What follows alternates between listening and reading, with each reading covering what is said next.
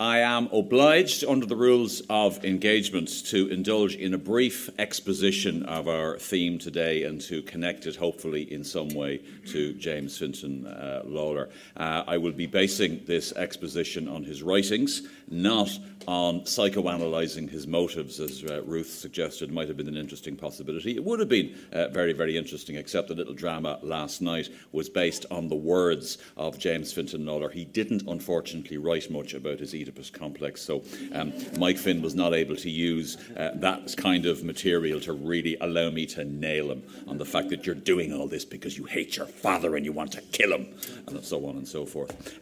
Let me begin with the iconic phrase, Ireland her own, and all therein from the sod to the sky, the soil of Ireland for the people of Ireland. A distillation in 2 lines of the philosophy of James Fintan Lalor. Pithy, pointed, simple and precise. But one of the questions I would ask, is this the sort of man we would want around the place today? Or to borrow one of those most elegant phrases, modern phrases, is this the kind of man we would want around the place going forward? What would he think of the Ireland of today? No longer her own, to use his own words, but dependent on the highly qualified generosity of the EU, the ECB and the IMF. As an early advocate of rent strikes, he's clearly a champion of the principle of strategic default. So we can be pretty sure where he would have stood on the issue of repaying speculators from the National Exchequer and borrowing billions to repay bets that went badly wrong. Lalor is someone who didn't shirk unpopularity and who stuck to his guns, literally, in that he was also an advocate of armed rebellion. He loathed temporising and compromise, so I think he would have been ill at ease in 21st century politics. He was also a contrarian, let's be honest about it, let's face it, and revelled in that, but I promise not to psychoanalyse, so I won't take that one any further. This is a man who detested the milk and water, forelock-tugging nature of the repeal movement of Daniel O'Connell and made no bones about his opposition to what he saw as a half measure of national independence. He was even prepared to sup with the enemy in the form of the Tory Prime Minister Robert Peel, rather than countenance the advance of what he saw as an insipid agitation, such an insipid agitation as the repeal movement. So would there have been any room in the Ireland of today or of tomorrow for such a man? Unlikely in a political system that doesn't appear to be able to see beyond party discipline. Lalor was, among other things, what used to be called, when I started in university, a political economist. Now they're just economists. Allow me to introduce a concept from another branch of the dismal science, behavioural economics, and that is the so-called say-do gap. Very simple. People say one thing and then do something entirely different. Today's politicians, and more than likely, I would hazard a guess, those of the future, leave a lot of clear ground between the say and the do. It's a gap as wide as the Connor Pass.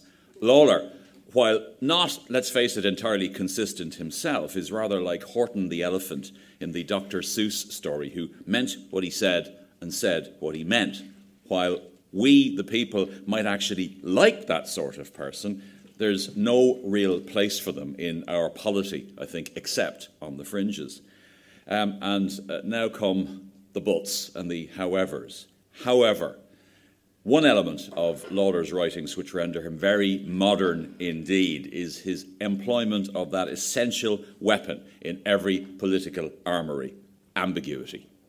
Let me reintroduce you to the phrase, the soil of Ireland for the people of Ireland. That was a precursor, and has been pointed out on many occasions, the precursor of the Land League slogan, the land for the people, and I would contend is just as ambiguous. What does it mean?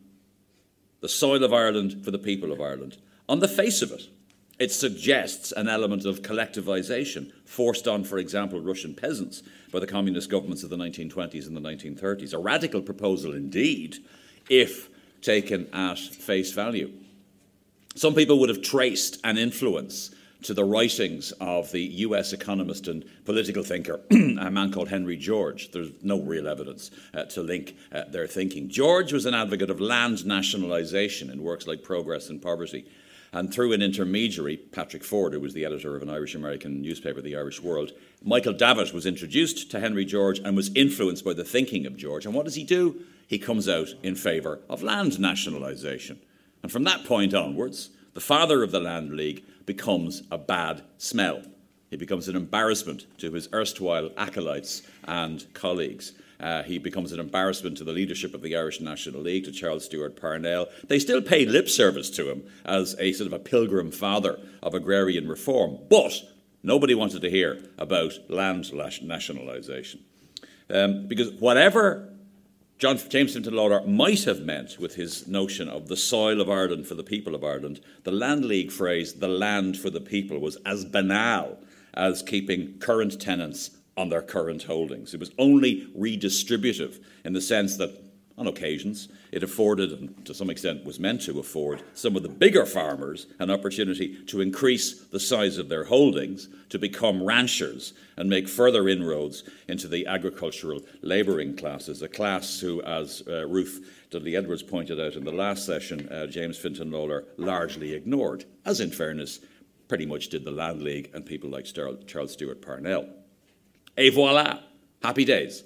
Banish, on the one hand, the overbearing landlord and the potentially dangerous underclass with one trite slogan, the land for the people. If anyone is beginning to get a sense of déjà vu, I think that's not altogether surprising. Burn the bondholders, the ultimate expression of the say-do gap. The land for the people is a fine slogan, as long as any such transactions are mediated by bankers and developers so that both sides benefit at the expense of the poor sod in the middle. So maybe we should amend the famous phrase of James Fintan Lalor, and it should become from the poor sod to the sky. OK, we're here to talk about a vision for Ireland. And Lalor had a vision for Ireland, one which led to him being cited as an influence and a guru by figures as diverse as John O'Leary, Patrick Pearse and James Connolly. So we're back to ambiguity, I think, in this instance. I am the possessor, the proud possessor of a cloth bag purchased in San Francisco. It bears the legend, "What would Al Gore do?" WWAGD. The idea being that in some way the former American vice president has a monopoly on political, economic and environmental infallibility. Now, of course, he doesn't. Nobody does. Neither did James Fintan Lalor. But perhaps in considering the idea of a vision for Ireland, we can ask the question, what would James Fintan Lalor do? Would he abolish the Senate? Or would he consider this to be a petty parish question, much as he did the mere repeal of the Act of Union? Would he want a root and branch reform of Dáil procedures and the dominance of the executive to be checked? Would he want to see the banks reprivatised? Or would he prefer, given their dismal record of public service, that they remain within the ambit of the state and be forced on occasion to act in the public interest, as the public would remain the principal shareholder? Would he want to see the country retain or even improve its current level of income redistribution? Or would he be an advocate of the low taxation regimes preferred elsewhere and preferred by some of our own political parties in the past?